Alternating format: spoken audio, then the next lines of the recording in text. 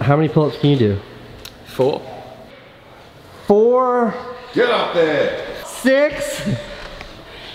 So you are screwed, Dan. Let's not do this. Let's delete that whole entire scene.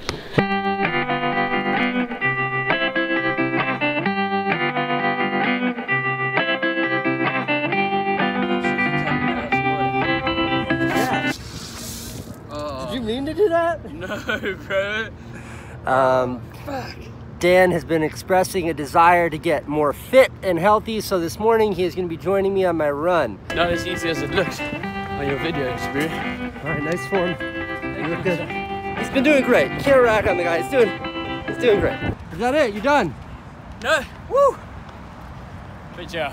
Okay, I'll see you. Good job, Dan. You got to start somewhere, and you did well.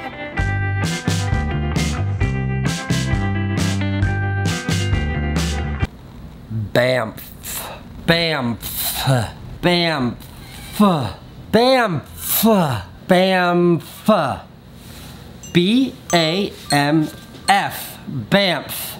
A bamf is a bad-ass mother.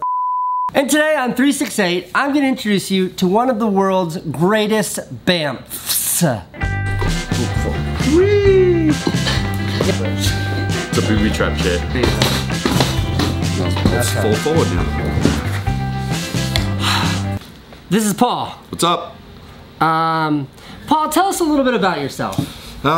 Shoot. You're about to meet a man who barely survived a shark attack and is now an inspiration to all of us. 3 years ago, Paul de Gelder was with the Australian Navy, part of an elite dive team, on a dive to test new counterterrorism hardware, and then he was suddenly attacked by a bull shark. I'm Australian. I opened up for Snoop Dogg in 1998, which was pretty cool. Wait, in what capacity did you open up for Snoop Dogg? I was a rapper. If I YouTube search, can I find a video of you rapping? You can't find a video, but you can find the song on iTunes. What's it called, Paul? Smoking Hydro. That's literally what the album's called? Please welcome Paul de Gelder.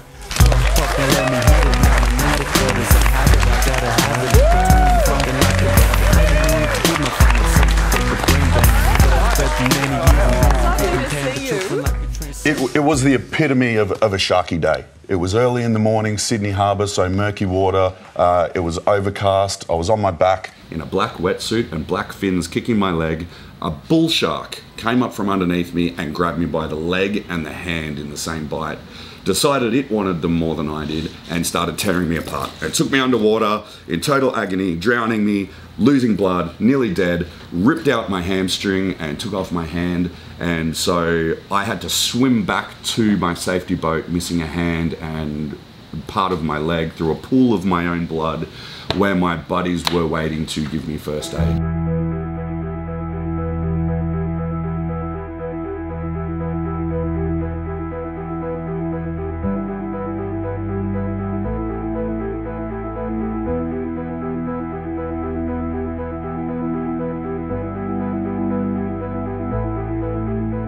They did that, they kept me alive. One of the guys had to stick his hand inside my leg and pinch closed one of the arteries. And a week later, I decided to have the leg removed because I couldn't feel it, I couldn't move it. It was gonna be useless for the rest of my life. So I just thought, stuff it, I'll just get them to turn me into a Terminator.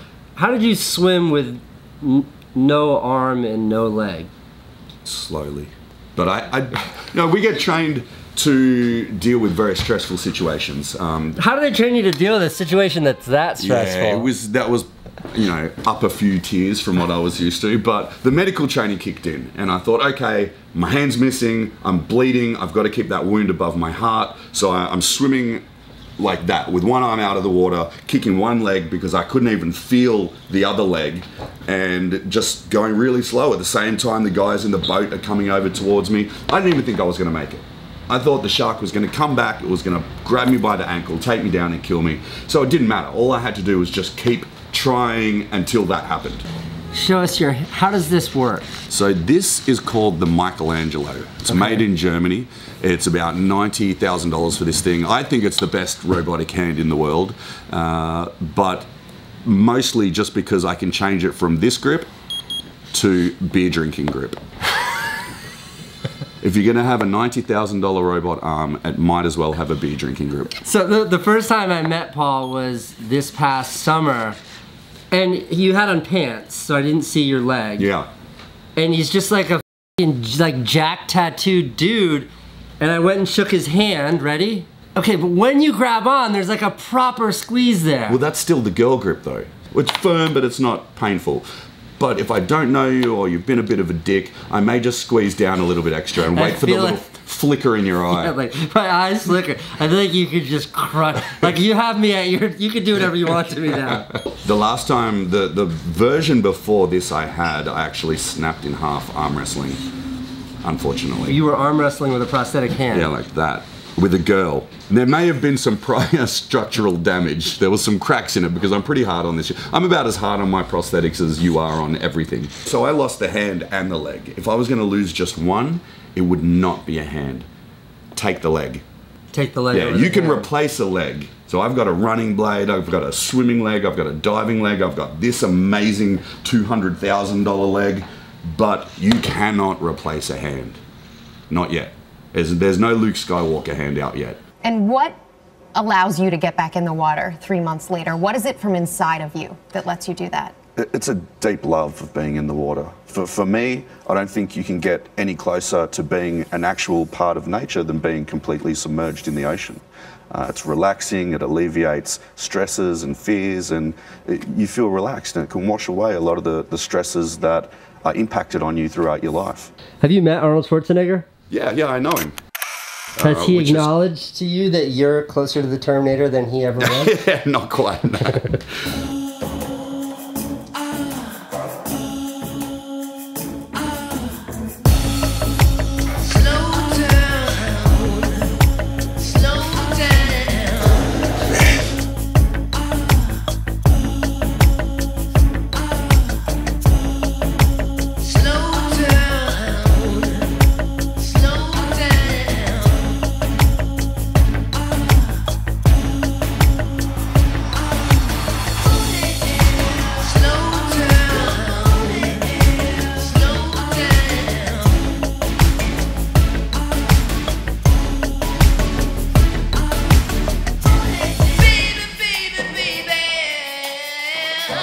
What do I want?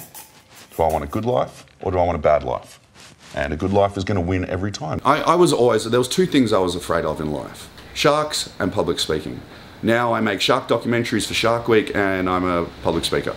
So you never know what life has in store for you. You just get, like literally your biggest weaknesses can become your biggest strengths if you just face them head on. All this amazing stuff came out of the worst thing that has ever happened to me in my life.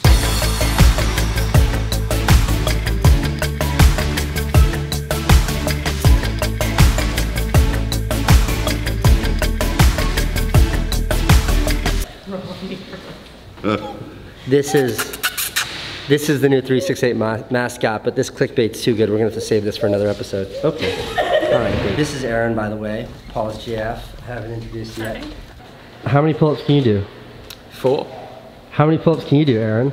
5? Really? Maybe. Maybe Aaron and I can have a contest, and you guys have a contest, you and Paul. So Paul, we're gonna have Dan do a contest versus Aaron, and then you and I are gonna go head to head. Does that sound good? Yeah. Okay.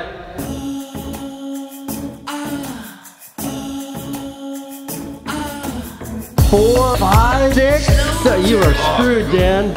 So what was the count? It was like 9.5. Let's not do this. Let's delete that whole entire scene. You got this, Dan. 1, 2, Not bad. 5, that's something better. 5. There we go. Booyah. Okay. So that's where the shark took it off from. But this is what we were discussing before, why I have problems with the camera. Because I can't hold it with my right hand. Oh, that's what you have to do. Yeah.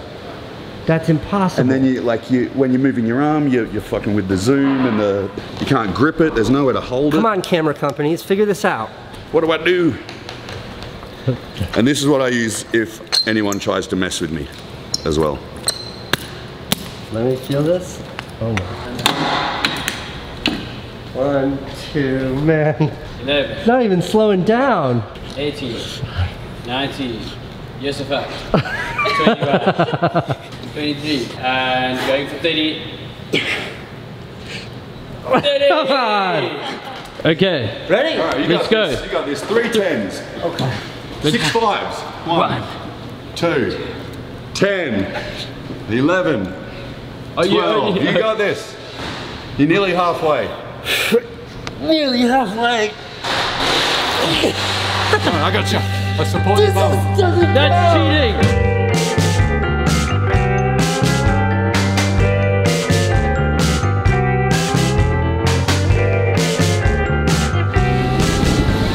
Good luck with the new goals of beasting up and getting swole. I'm gonna try. I'm never gonna reach Practice 30 those pull-up chin-ups. level, but I'm gonna try. There you go. Bye, Aaron. Good to see you. Bye, guys. See ya. See you next time. Bro, that's one badass motherfucker, dude. Hey?